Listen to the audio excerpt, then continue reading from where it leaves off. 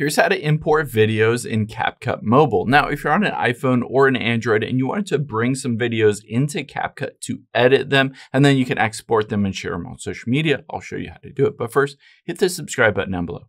Really helps me out. Thanks, guys. Now, let's open up the CapCut app here. And there are a couple different ways to add videos. The first one is if you're just setting up a new video to edit, you can tap on New Project. And now from here, all you need to do is find a specific video. So let's say I'm going to choose this one and I can hit add.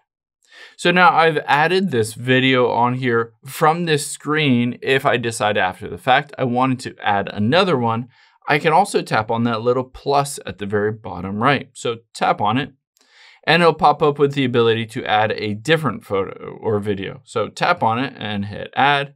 And just like that, you'll be able to see both of the videos right there. You can always tap on the video and you can drag it back and forth if you wanted to reorder those specific videos.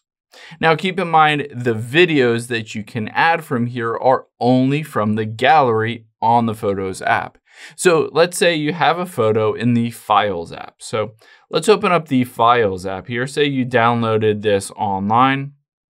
Let me go all the way back here, tap on my iPhone and downloads.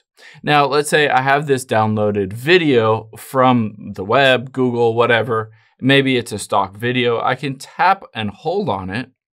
And what I'm going to do on here is I'm going to hit share.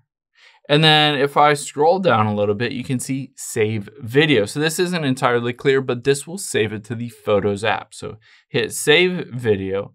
And just like that, you can hop back into CapCut, tap the little plus there, and there you'll be able to see that video you just added. You can tap on add to add that as well to your CapCut if it's in the Files app. I hope this helps. If it did, hit the like button down below and leave a comment if you still have any questions. Thanks, guys.